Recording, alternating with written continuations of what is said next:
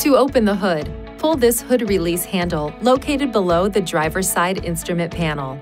The hood will spring up slightly.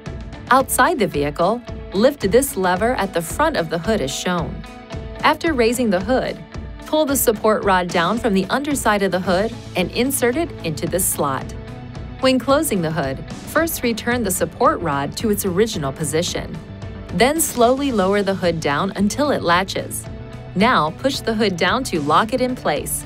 Before driving, verify that it is latched firmly. Please see your owner's manual for important safety information, system limitations, and additional operating and feature information.